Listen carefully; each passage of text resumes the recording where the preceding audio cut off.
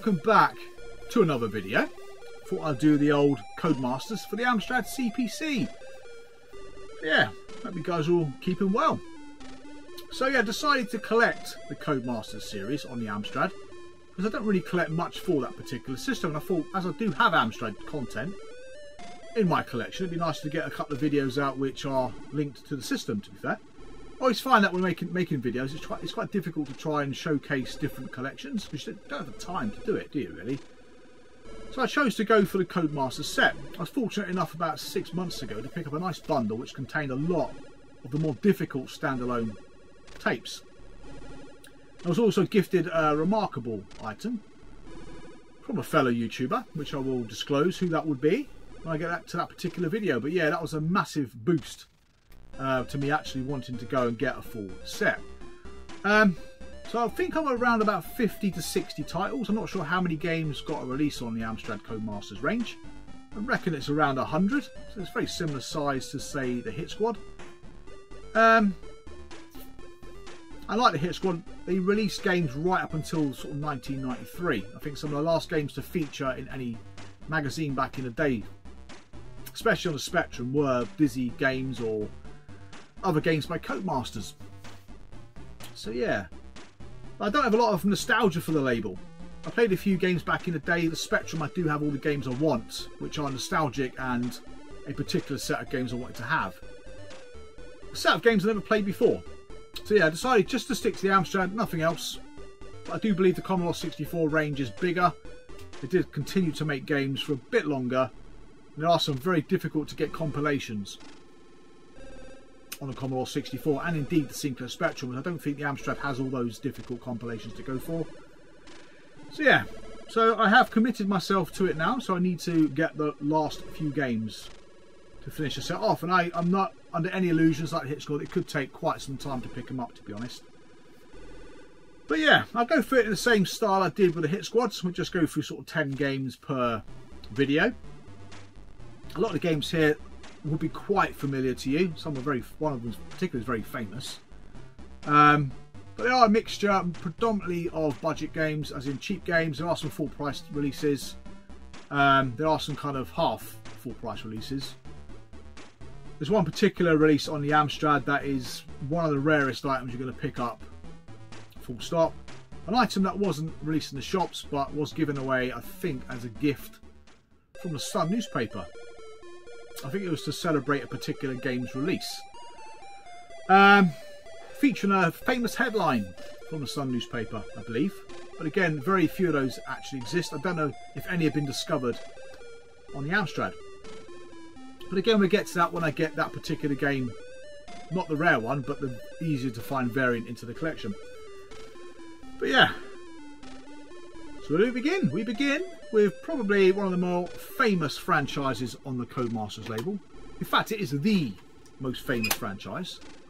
Probably even more so than the simulator range.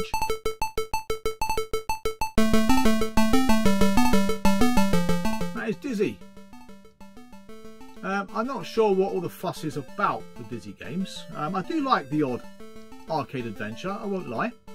I enjoyed the Magic Knight series on Master Track label. The problem I have with the Dizzy games, unless you've got an imagination that's quite similar to that of the Oliver twins, you're going to struggle, because it's almost like you're trying to work out their puzzles. Obviously it's their game, isn't it? It's going to be their puzzles, but do you know what I mean? You've got to have the same mindset as them to work out what the hell to do, because it can be a little bit trippy in places. You can't work out what on earth to do. Graphically it's a nice game. It's one of those flip screen scrolling games. Just got to pick up objects to get other objects to do something different. But yeah, I missed this completely back in the day, and there's quite a few Dizzy games. Its own little subset. There's actually, what, 2 compilations. There's a big box game, or medium box game. Or is it a small box game? I can't remember. And a multitude of other spin-offs as well. So yeah, it's quite a fair size of the Codemasters set. I would like to persevere. I mean, I played one of them on the Amiga and actually quite enjoyed it once I got used to it. But this one in particular I thought was quite difficult, even though it's not a big game from what I've heard. Now with the Codemasters, again, like the Hit Squad label, it's got a very nice All the games got matching spines, so it all looks pretty cool, even though there's different sizes in cases and all the rest of it. But it's quite a nice set, one of the very few uniform sets you can pick up on the 8-bit micros. Yeah, that's Dizzy. Then we got first of the compilations. Now this particular range of compilations, again, there's got to be at least a dozen titles for this. I'm assuming these were released at $1.99, $2.99.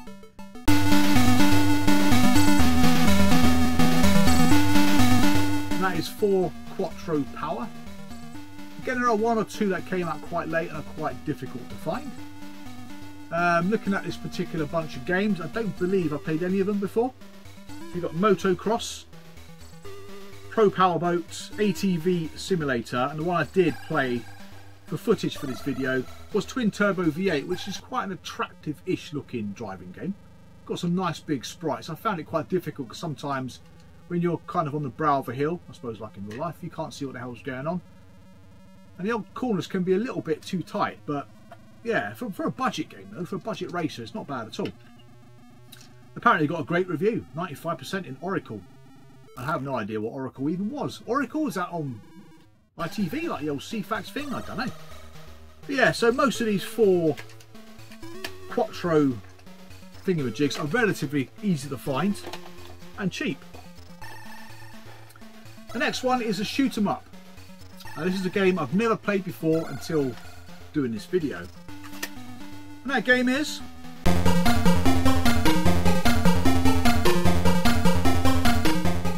Transmuter. I've got to say, this is a very, very poor shoot 'em up. But again, with codemasters, they do tend to write inside the inlays the person's name who made the games. It just says graphics by James Wilson. So clearly the programmer doesn't matter. But yeah, it's a very slow-paced shooter. It's got quite juddery graphics. It's quite a weak game, I've got to say. I probably would have been disappointed with it back in the day, even though it would only cost $1.99. Ian Richards. Right, Ian Richards done the game. James Wilson done the graphics.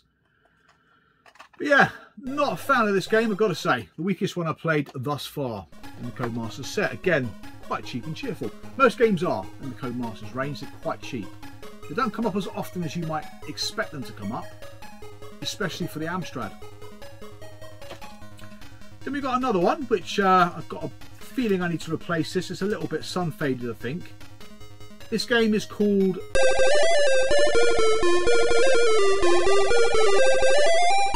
Necros Dome. Never heard of it before. And it is a text adventure.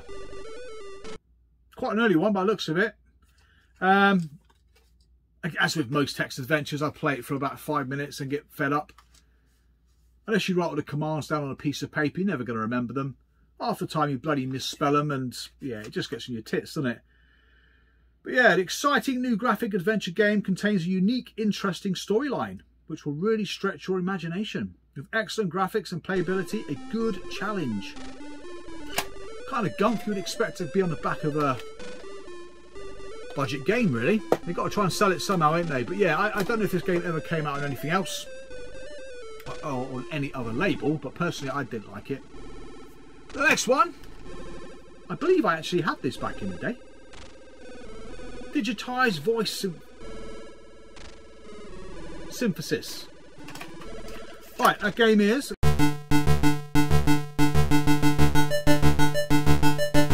Grand Prix Simulator. It's a decent game. On a Spectrum I really enjoyed it, even though it's one of those top-down driving games. The Amstrad version is quite hard. Not as hard as a racing game I played a bit later, but it's quite hard. Another game by Oliver and Philip. I should say Philip and Andrew Oliver. Get it straight. But yeah, it's I found it quite challenging, and the cars, unfortunately, don't look particularly nice, do they? Just like boxy cars with a window on them. But yeah, I was unimpressed with this version of the game, even though I used to quite enjoy the specky version back in the day. It's okay. And the fact it's got speech in it, which was quite impressive, to be fair. Not sure they've done the speech themselves, the brothers, but yeah, it was a decent effort. But Probably the first game I got fond memories of, to be fair. I remember going to buy that as well. Right, next up we have one of those Dizzy, well, one from the Dizzy franchise, but it's not the same as the arcade adventures that you're used to. This game is called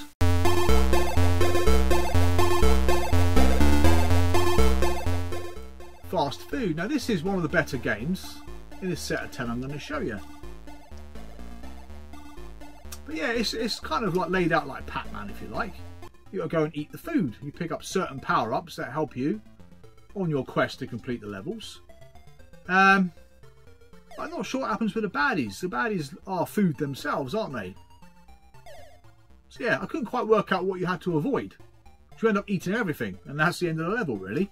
So yeah, I wasn't sure. I didn't get very far, and I got far enough to get an extra life. I think there's about the 4th or 5th screen. But I quite enjoyed it. Again, very well presented, nice graphics. Bit of speech. Yeah, I actually quite enjoyed that game. I think it's good value for money. But there's a number of games like this which aren't directly linked to Dizzy, but do use the Dizzy franchise. Now next up is a bit of a later release. This one, I think, by the looks of it, was a bit of a Spectrum port. That game is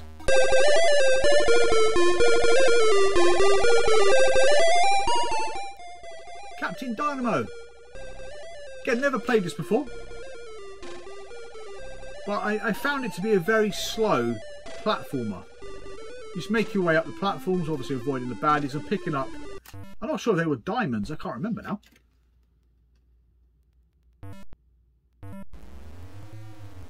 Yeah, it was alright, it's just too slow. I thought it was very slow.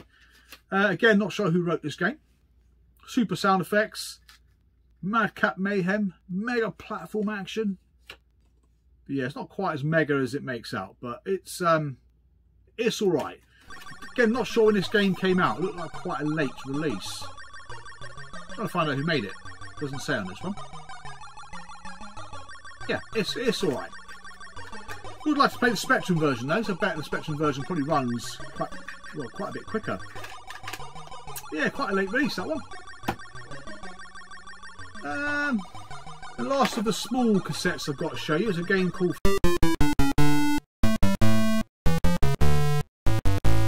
Frankenstein Jr. Part of this Cartoon Time label. Now, I don't believe there's many Cartoon Time games. I think there's only 4. I think I got 3 of them. But I can never remember the 4th one, to be honest. Now, this game here has got some rather large graphics. I just found it bloody hard. Kind of roaming around a mansion, by the looks of it, going through different doors to try to get through to different levels. Being chased around by a ghost, which happens to sort of stick to you and drain your energy. So it's quite annoying trying to get away from them.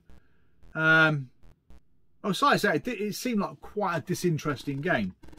But again, I couldn't get very far in it. I just went through multiple doors, got a bit bored, and turned it off. But yeah, the Cartoon Time collection is generally relatively easy to pick up.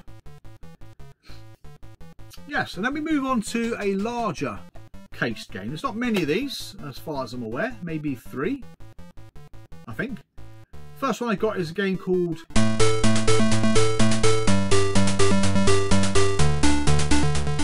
Jet Bike Simulator. This is brutal. It is bloody hard. It plays identical to, say, Grand Prix Simulator, but obviously you're on jet bikes. Graphically it was okay, it just was very difficult to play. You've almost got to have a flawless run to get through each level, which a game like this and the speed it kind of runs at is very difficult to achieve.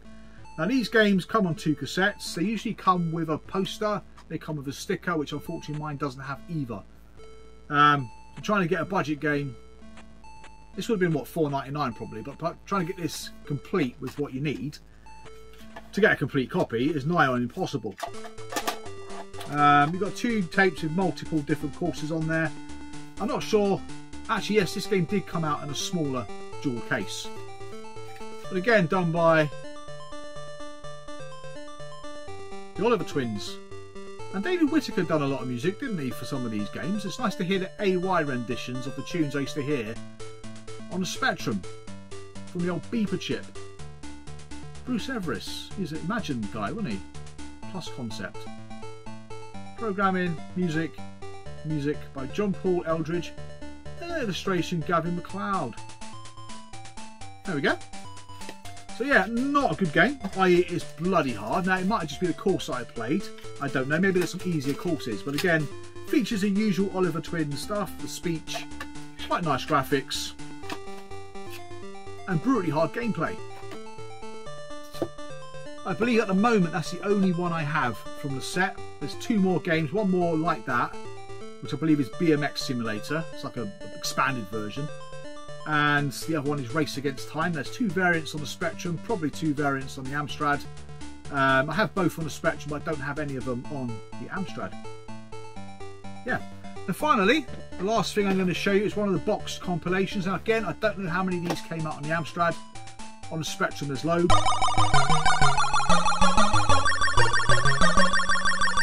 So this is the cartoon collection, which is a nice compilation. There's 2 other compilations I would like that are like this. One I think is the Dizzy collection. There's another Dizzy compilation that's the same sort of thing. One's red, one's blue, I think. And you've got other compilations. Again, I don't know if the Super Seymour compilation came out on the Amstrad. I'm not sure if the All Stars compilation came out on the Amstrad. I don't think I've ever seen the CD before on the Amstrad. There's a couple of very late compilations I've only ever seen on the Spectrum and Commodore 64, to be honest, but they're very, very hard to find. But yeah, this one contains Dizzy, which you've already seen Dizzy, CJ's Elephant Antics, Slightly Magic, which I think is the game I've played for this video. Now that was again another sort of arcade adventure. Quite a big platformer. Took me a little while to work out what to do.